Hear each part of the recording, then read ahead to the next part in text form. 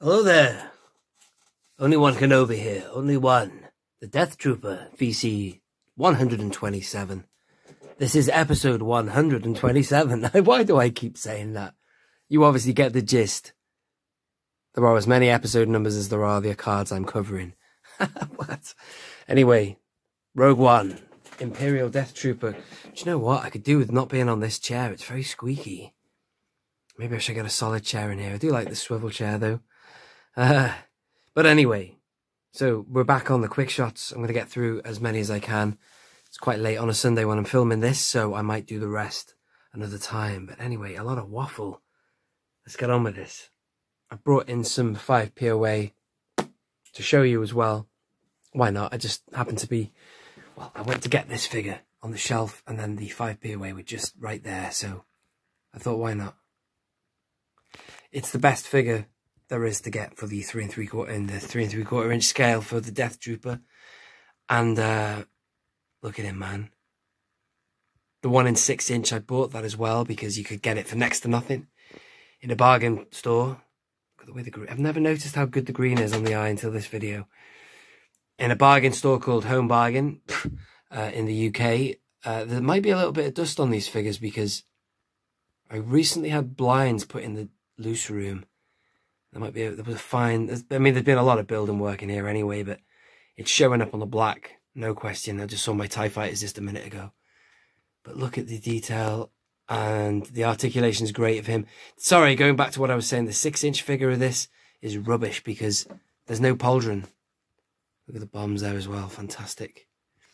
So let's go to these guys. I just wanted to talk to you about these just because of the fact that there seems to be 2 types of 5 POA you can get. There's this guy, which is pretty much like the one you just saw, the fully articulated one that's spinning, except there's no articulation in him. So I've got a gross aversion to troopers of all figures that are not articulated, especially when you can't do their arms. All they can do with a weapon is hold it like that, and it's rubbish. And then there's this guy who looks like the 6 inch one, no pauldron. Got slightly different paint touch-ups. I think they came with, you know, there's not battle packs, but you can get 2 packs in the 5 POA line. That's where these 2 guys came from. And there he is again. Look at the detail. These guys were pretty cool. Something sinister about them. The voice they have. And they seem to be a little bit more accurate with their blasting. When I first saw the trailer for Rogue One, I looked at them and I thought, finally, these are Shadow Troopers. But no, it's like a new take on a Shadow Trooper, Disney's version.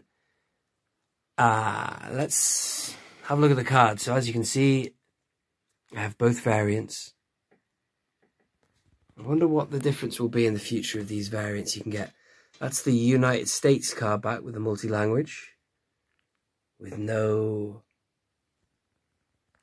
what do you call them now? Internal leaflet, whatever, the warning leaflet, safety, whatever. And then this one is the UK card, which although it has that leaflet, you get a single name pill. So I have no problem with either one really. Some people don't like these leaflets. I don't really care. It depends how they've been put in. If they're tucked in the bottom like that, I've got no problem. And as for the card back, I'm going to mount the camera so we can have a proper look at that image. One moment, please. I've kept them in the star cases just because there's 2 of them. And they sit on the end of the ironing board. Otherwise, I use this. It's kind of like a book stand thing for the series.